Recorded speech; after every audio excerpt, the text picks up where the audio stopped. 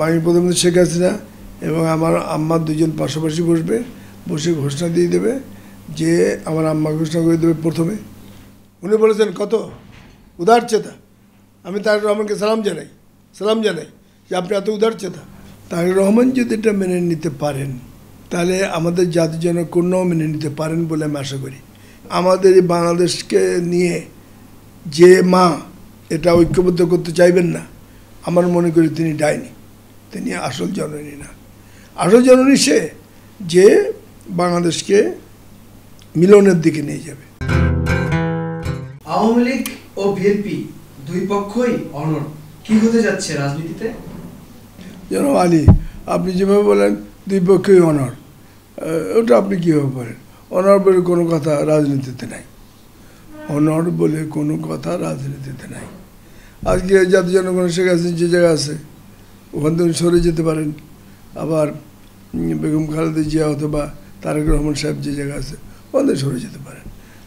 রাজনীতি হলো সবসময় আপনার কম্প্রোমাইজ, মূল জায়গা না, আদর্শের মূল জায়গায় কেউ কম্প্রোমাইজ করে না। স্যার, আমার প্রশ্ন ছিল কেউ তো কম্প্রোমাইজ করছে না, কিন্তু আমি আলী আপনাকে বলছি কম্প্রোমাইজের দিন এসে গেছে, কম্প্রোমাইজ করবে এটা আমার মনে হয়। কেননা বাংলাদেশের স্বার্থ দুজনকে দেখতে হবে। যেমন একটা কথা বলি, আমরা বীর মুক্তিযোদ্ধারা, সিভিল আর্মি সারা বাংলাদেশের 7 ডিভিশনে আমরা কনফারেন্স করে আসছি এক বাক্যে, মানে এই ব্যাপারে কোনো মতদ্বৈত নাই, সব জায়গায় এক বাক্যে সকলে মিলে সর্বসম্মতভাবে আমরা সিদ্ধান্ত করেছি যে বাংলাদেশের অফিস আদালত, স্কুল কলেজ সব জায়গায় জাতির জনক বঙ্গবন্ধু ছবি থাকবে, নিচে লেগে থাকবে জাতির জনক বঙ্গবন্ধু শেখ মুজিবুর রহমান, পাশে থাকবে জেনারেল জিয়াউর রহমান বীরুত্তম, বঙ্গবন্ধুর পক্ষে স্বাধীনতা ঘোষক, বঙ্গবন্ধুর পক্ষে স্বাধীনতা ঘোষক। এটা আমরা করার সিদ্ধান্ত নিয়েছি। এই জন্যে জাতি 52 বছর আমরা দেখছি 2 ভাগ হয়ে আছে। কেন জাতিকে 2 ভাগ হয়ে আছে? এবং ক্যাপিটাল থেকে গ্রাম পর্যন্ত মারামারি, ধাক্কাধাক্কি, গালাগালি, হামলাহামলি এটা চলতেছে গ্রাম পর্যন্ত। Village divided, heart divided, school college divided, market divided, club divided, capital divided, সচিবালয় ডিভাইডেড, ক্যান্টনমেন্ট ডিভাইডেড।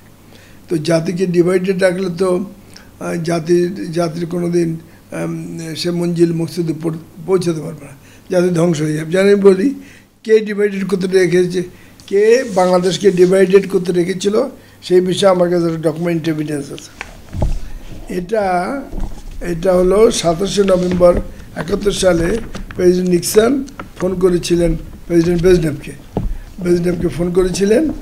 এই যে ইন্দিরা গান্ধীর ব্রেজনেভের ছবিটা একটু আপনারা দেখেন, এই ব্রেজনেভ ইন্দিরা গান্ধী, এই স্টোরিটা এখানে আছে। এই ব্রেজনেভ ইন্দিরা গান্ধীর এই ছবি দেখালাম, এইটা আমার এই বইতে আছে, এই বইতে ডিটেল আছে। তো ফোন করেছিল, করে বলল যে নিক্সন বলল যে প্রেসিডেন্টকে, Excellency, what we are doing for an insect country, একটা পোকামাকড়ের দেশ, for an insect country is Pakistan is there, for which should we go for a nuclear war? What our predecessors done? আমাদের আগের পূর্বপুরুষের নেতারা কী করছে? When there is a conflict in Germany, we divided. When there is a conflict in Korea, we divided. When there is a conflict in Vietnam, we divided. We divided East Vietnam, West Vietnam, East Germany, West Germany, North Vietnam, South Vietnam.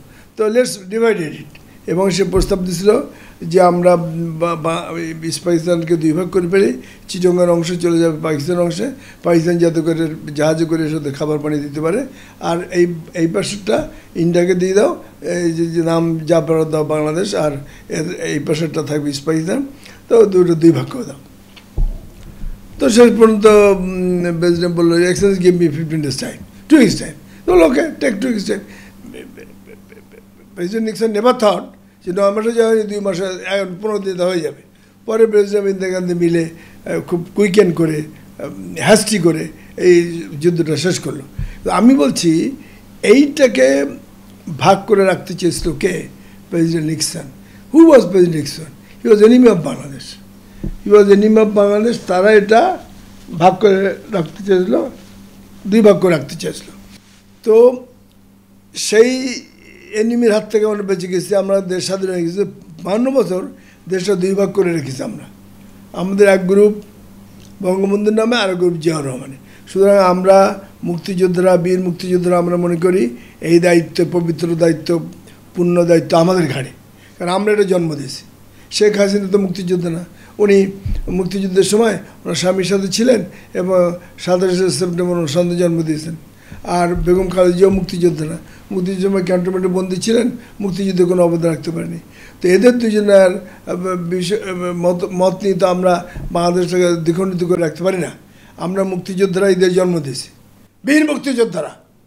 30 lakh শহীদ হয়ে গেছে, পিছনে ফিরে তাকায় নেই। আমাদের 3 not 3 নাতে যে আগে গেছে তার পিছনে ছিল আমরা।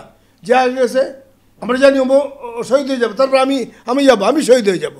এই ছিল মুক্তিযোদ্ধাদের ব্রত, শপথ, ওয়াদা। এইভাবে 30 লাখ শহীদ হয়ে গেছে। তো মুক্তিযোদ্ধারা এদের জন্ম দিয়েছে, আর কেউ না। আর কেউ এই দাবি করতে পারবে না, নো, আর কেউ এই দাবি গ্রহণ করতে পারবে না। তোমাদের দ্বারা এই দেশ স্বাধীন হয়নি। তোমরা কোথায় ছিলে তখন? কোথায় ছিলে তোমরা? সুতরাং এই দেশ মুক্তিযোদ্ধাদের দায়িত্ব। মুক্তিযোদ্ধারা এই দেশটাকে বাঁচাবে এবং রক্ষা করবে। 2 ভাগ হয়ে আছে। আমরা শুধু জিয়াউর রহমান স্যারের ছবিটা টানিয়ে দিলে যদি সব মতভেদ দূর হয়ে যায়, মারামারি, হানাহানি, রক্তারক্তি কেন করবো না? একটা ছবি টানিয়ে দিলে কি শেখ হাসিনার বুকের থেকে 1 পাউন্ড মাংস কেউ কেটে নেবে? অথবা বঙ্গবন্ধুকে জাতির জনক মেনে নিলে কি বেগম জিয়ার বুকের থেকে 1 পাউন্ড মাংস কেটে নেবে? তা তো নেবে না।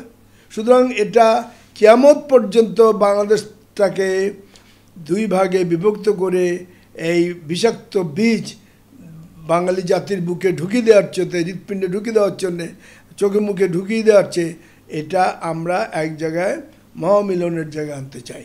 এনে এইটা আমরা চূড়ান্তভাবে সকলের বাংলাদেশ করতে চাই।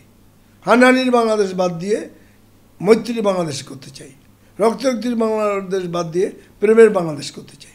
এবং আমি একটা সুখবর দিতে পারি আলী, এই যে G20 সামিটের সময় আমি দিল্লি ছিলাম, শেষ হওয়ার পরেও 12 দিন ছিলাম। সেখানে কিন্তু বিএনপির বর্তমান ভারপ্রাপ্ত সভাপতি তারেক রহমান সাহেবের প্রতিনিধি আসছিল বলে আমি জেনেছি। গোপন বৈঠক হয়েছে ভারত সরকারের উচ্চপদস্থ কর্মকর্তাদের সাথে। তো উনি কিন্তু এই বঙ্গবন্ধু বিষয়টা মেনে নিয়েছে বলা যায়, শর্ত সাপেক্ষে। উনি বলেছে যে মাননীয় প্রধানমন্ত্রী শেখ হাসিনা এবং আমার আম্মা 2জন পাশাপাশি বসে ঘোষণা দিয়ে দেবে যে আমার আম্মা ঘোষণা করে দেবে প্রথমে। উনি বলেছেন কত উদারচেতা। আমি তারেক রহমানকে সালাম জানাই যে আপনি এত উদারচেতা। বলেছে যে আমার মা প্রথমে ঘোষণা করে দেবে বিএনপি এখন থেকে জাতির জনক বঙ্গবন্ধু শেখ মুজিবুর রহমানকে শ্রদ্ধা করবে, মানবে, স্বীকৃতি দেবে। তার বিরুদ্ধে একটা কটূক্তি কেউ করতে পারবে না, কেউ করতে পারবে, করলে শাস্তি হবে। সে শাস্তির বিষয়ে বিধান করা হবে। আর মাননীয় প্রধানমন্ত্রী জাতির জনগণের শেখ হাসিনা বলবে আমার বাবা জিয়াউর রহমানকে বীরুত্তম করে গেছে, উনি আমার বাবার পক্ষে কালুঘাট থেকে স্বাধীনতা ঘোষণা করেছিলেন।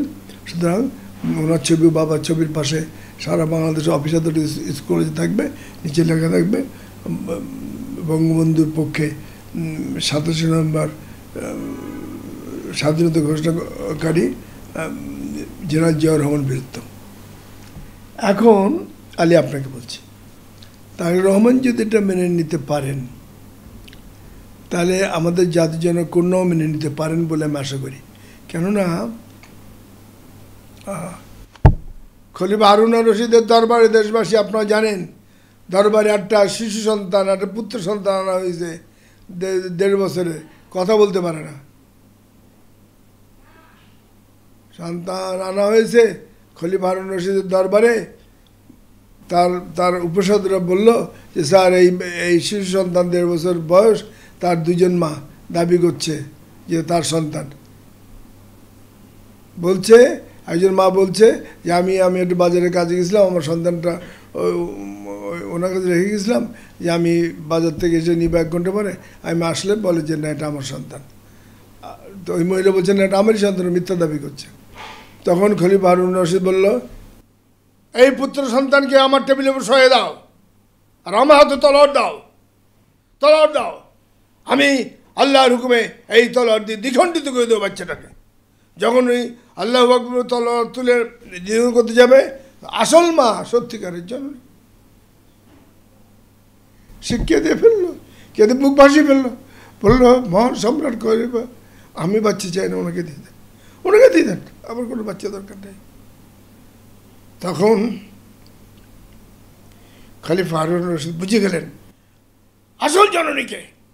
তখন ওই যে ডাইনি জননী তাকে বললো, এই যাও মসজিদের সামনে নিয়ে যাও, তার মাথা দ্বিখণ্ডিত করে দাও, বিয়েডেড করে দাও তাকে। সুতরাং আমাদের এই বাংলাদেশকে নিয়ে যে মা এটা ঐক্যবদ্ধ করতে চাইবেন না, আমার মনে করি তিনি ডাইনি, তিনি আসল জননী না। আসল জননী সে যে বাংলাদেশকে মিলনের দিকে নিয়ে যাবে। কিয়ামত পর্যন্ত হানানি, রক্তারক্তি, গালিগালাজ, লাথি মারামারি এগুলো না করে যে জননী বলবে আসেন আমরা মিলিত হয়ে গেলাম, আমাদের মধ্যে কোনো দ্বিধা বিভেদ রাখলাম না, তিনি আসল জননী। আমি মনে করি আমাদের বেগম খালেদা জিয়া, শেখ হাসিনা দুজনই আসল জননী, এবং তারা এটা মেনে নেবে। আমরা বাঙালি জাতিকে মুক্তিযুদ্ধের মহামিলনের দিকে আমরা নিয়ে যাব, এইটা আমরা একটা পদক্ষেপ নিয়ে এগিয়ে যাচ্ছি।